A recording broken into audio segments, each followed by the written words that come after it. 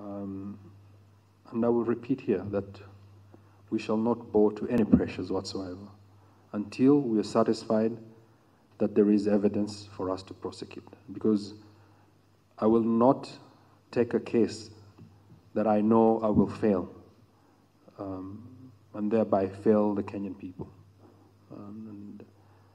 You know, I've sworn to protect the Constitution and the laws of Kenya, and that's exactly what I'll do.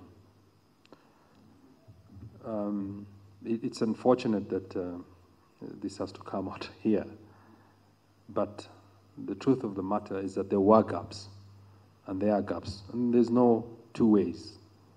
And where there are, we will point out and return to the EACC to ask them to do further investigations and to bring the evidence required. In some instances, we noted that that either there was oversight or maybe lack of, and I'm saying this hoping that it doesn't rattle my colleagues, but